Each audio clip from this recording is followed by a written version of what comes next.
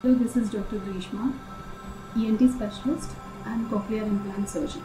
Today I want to discuss about normal ear anatomy and what is normal hearing.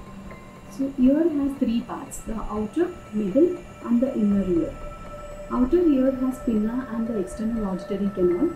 Middle ear has tympanic membrane and three tiny bones called the ossicles. These are connected to the inner ear, which is the cochlea. Cochlea has thousands of sensory cells. From the cochlea, cochlear nerve goes to the brain and the sound is perceived as hearing. So what happens when there is a sound in our environment? Sound waves cause vibration of the ear molecules, and these vibrations are transmitted through the canal to the tympanic membrane.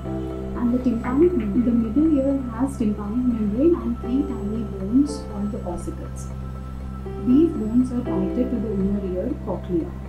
Cochlea has thousands of sensory cells. From the cochlear nerve goes to the brain. So what happens when there is a sound in our environment?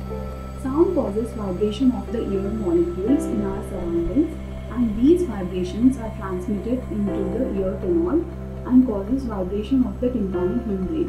Tympanic membrane vibrations are transmitted to the ossicles, and from here the sound mechanical vibration is transmitted into the cochlea. In the cochlea, these mechanical vibrations are picked up by the sensory cells and convert it into an electrical signal. This electrical signal is transmitted through the cochlear nerve into the brain, and it is perceived as hearing. So what happens in a child with profound hearing loss? In a child with profound hearing loss, these sensory cells in the organ of hearing, cochlea, are absent. This leads to the failure of conversion of mechanical vibrations into an electrical signal, so hearing cannot be perceived. If there is profound hearing loss and all the sensory cells are absent, hearing aid will not be useful. Only cochlear implant is an option in such children. When the child cannot hear, he depends only on the vision for his responses to any stimulus. So he will be very good in lip reading, and the area of the brain which is allocated for the vision is taken over. The area of the brain which is allocated for the hearing is taken over by the area of the brain which is allocated for hearing. So after 6 years of age, child will not have any area specially allocated for hearing. So even if we do a cochlear implant, he will not have much benefit after the age of 6 years. So early detection is the key for rehabilitation of the deaf-mute child. I would like to discuss about cochlear implant, its parts and how it works. So cochlear implant has two parts, internal component and external component.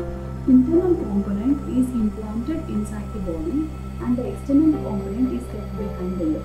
First we will discuss about the parts of the internal component. So internal component has a receiver or stimulator and an electrodes. The internal component has a receiver or stimulator and an electrode array. The receiver or stimulator has a magnet, and the surgeon gives an incision behind the ear and implants the receiver or stimulator between the skin and the bone, and meticulously inserts the electrode array into the cochlea after doing the cochleostomy. External part has a microphone, speech processor and a transmitting coil. So what happens when there is a sound in the environment? The sound waves are picked up by the microphone and are transmitted to the speech processor. Speech processor divides these sounds on the frequency basis and converts it into a digital signal. This digital signal is transmitted through the receiver through the transmitting coil. The transmitting coil and the receiver are in a position and attracted to each other by the magnet present in them.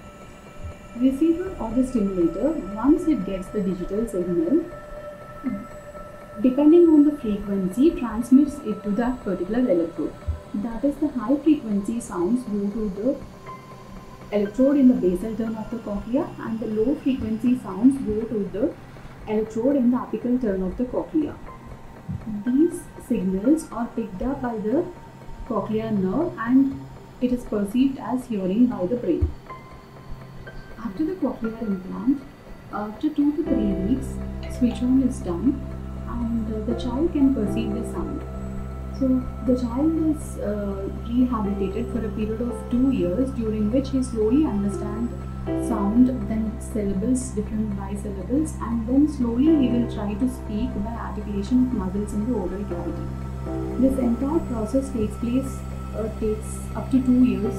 And in Amrita ENT, we have specialized team for the cochlear implant surgery and rehabilitation.